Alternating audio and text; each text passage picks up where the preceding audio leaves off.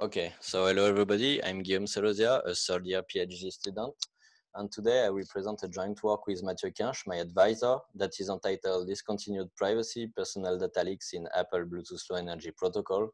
And as part of Apple Continuity Services, we found that messages emitted by BLE devices are leaking private information. So at first, what is Apple Continuity?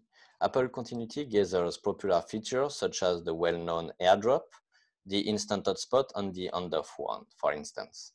And actually, most Apple users are familiar with. And to enable those features, the communication are based on dedicated protocol designed by Apple. So to carry the information between nearby devices, the Apple Continuity Services rely on the Bluetooth Low Energy, also named BLE, technology. And for instance, the Apple on-off protocol enables the transfer of activities between two devices. So as an example, you can start the reading of a web page on one device, such as your iPhone smartphone, and then you can switch to another nearby device, such as your iPad tablet, and pick up where you left off finally. For this transfer to work, the BLE messages must be exchanged between devices. So to carry data, the Apple Continuity Services use the BLE advertisement packet that is represented here. And such packets are broadcasted periodically, so several times per minute. And the data are included in the manufacturer-specific data field that can contain several continuity messages that are all formatted as a type, length, and data. And now, if we look back at previous work on continuity, we can see that some Apple Continuity BLE privacy issues have already been noticed, and especially the work from Becker et al., the one from Martin et al., and our Mobiquitous paper, identified that the BLE continuity messages include the static identifier and non-reset counter that can be used for tracking. And we point out that those issues are related to the content of BLE continuity messages, and that the limitation of those work is that they rely on a partial understanding of the messages. Finally, they only identify the tip of the iceberg. Actually, we identify the rest of the iceberg. So our problem fall into the following. The format of meaning of continuity messages are not public. So to understand the content of such messages, we had recourse to a reverse engineering approach. For this reverse engineering, we relied on some Apple debugging tools, such as Packet Logger and Packet Decoder, which are two tools used by developers. We also generated some custom continuity messages using an open source software on the Bluetooth dongle. And we had recourse to the disassembly of Apple binaries, such as core speech and sharing D. And basically, sharing D is a daemon in charge of continuity functionalities. The result of our study is that we fully reverse engineer the Apple continuity messages. So from now, we thus know the structure of the messages, the purpose of each field, but also the meaning of their values. And as such, we are now able to fully understand the continuity BLE messages. So now we have all the elements and we are ready to find some serious leak. So in the following, we will deal with 4 privacy leaks. The first is the physical tracking that we illustrate through passive and active attacks. The second is a privacy threat where we can spy on a smart home activity. The third is how to recover emails and phone numbers. And the fourth is how to recover Siri voice command spoken by a remote user. So at first, let's introduce a little bit of background about physical tracking. And most physical tracking systems nowadays leverage wireless signals emitted by devices carried by the user over time. And in particular, they leverage an identifier that can be static and that is called a device address. And this identifier is included in all BLE packets. So to prevent the tracking, the device address randomization feature has been introduced in the Bluetooth core specification since version 4.0. So since 2010, And its purpose is to change the real device address periodically for a random value. Actually, in our study, we found that Apple adopted the randomization within its BLE device. So let's move to the physical tracking passive attack. And during our study, we found that continuity messages can embed elements that can be used to track a user. And in particular, the AirPod earphones messages include the battery levels and the lead open counter that can be used for this tracking purpose.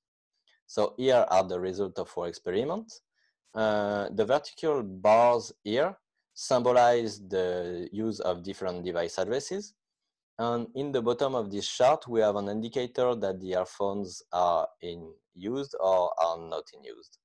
And if we focus on the lead open counter, that is a counter that is incremented each time the lead is opened, we can see that the value of this counter lasts longer than the lifetime of a device address, and that this counter is not reset between two usage sessions.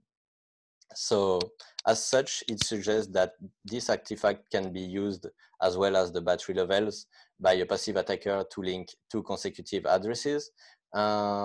This attacker can thus defeat the purpose of the address randomization. From now, let's move to the physical tracking active attack. And as a reminder, the handoff protocol allows activities to be transferred between devices associated with the same iCloud account. And the handoff messages are transmitted each time the user interacts, so meaning it opens or runs or closes an handoff-enabled applications such as Mail, Safari, Maps, Contacts, etc. And those messages are represented here and are composed of an initialization vector that is 2 bytes long, along with an authentication tag and an encrypted payload. Actually, when we send an incorrect initialization vector, such as here, this triggers a connection request. And this request can be captured by a nearby attacker and can be further used to track a device over time and link device associated with the same iCloud account. In principle, our handoff attack is similar to the instant hotspot one that have been introduced by Martin et al. But because our attack relies on handoff messages rather than instant hotspot one, it is far easier to exploit. First, the handoff messages are emitted whenever the user interacts with one of the several compatible applications, whereas the instant hotspot one are only sent when a device searches for Wi-Fi connectivity. And the second reason is that the handoff messages affect a much wider range of device than the instant hotspot one. So now let's move to the smart home activity. And during the study, we found that Apple designed its own connected home framework that is named HomeKit. And all the HomeKit connected devices expose a global state number that is here and that is 2 bytes long.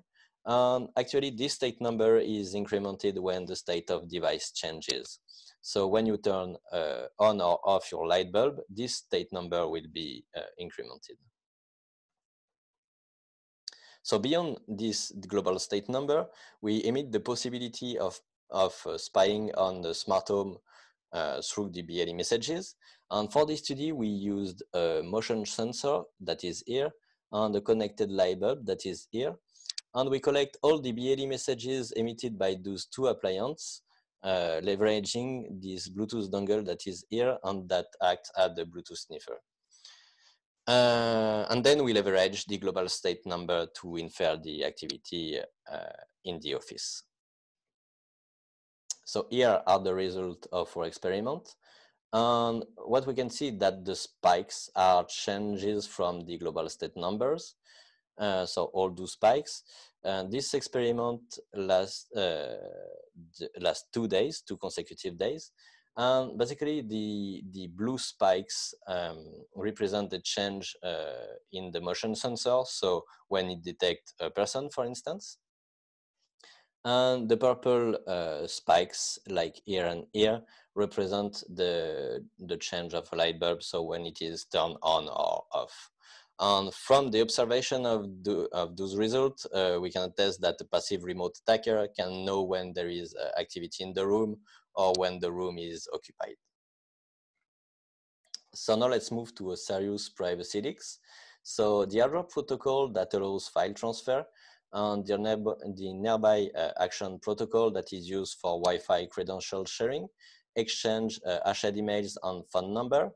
And basically, the emails and phone number are used for friendly device identification. So those identifiers are more likely to recognize people who know each other because they are present in their contact list. So typically, there is a lookup in the contact list, and the match indicates that people know each other. Actually, we found that the clear text values of the emails and phone numbers can be easily reversed via a guesswork attack. And we point out that a guesswork attack is a brute force attack for re-identification.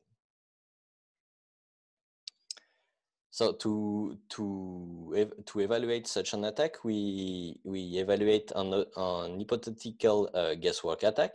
So the presented result here correspond to an estimation of performance. And for this attack, we leverage multiple sets of phone numbers and emails. And we also leverage two metrics. The first is the guesswork time, and the second is the average number of matching identifier.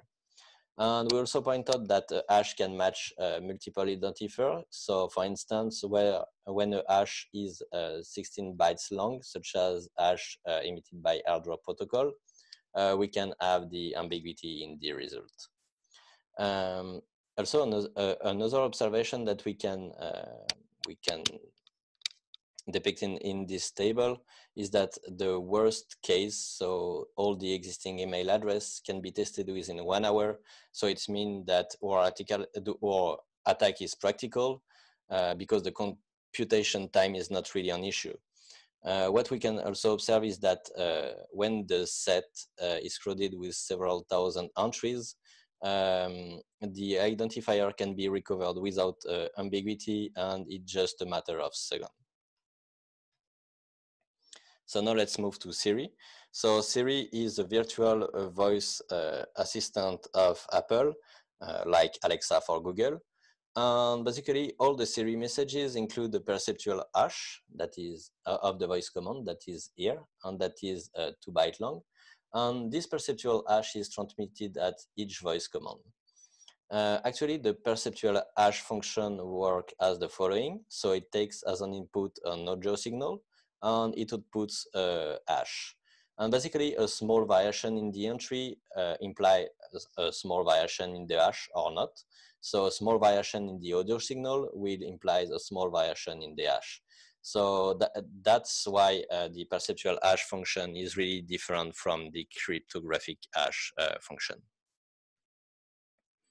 So beyond the perceptual hash, we emit the possibility that the spoken commands could be recovered via a dictionary attack. And to evaluate the feasibility of this attack, we divided our attack into two phases.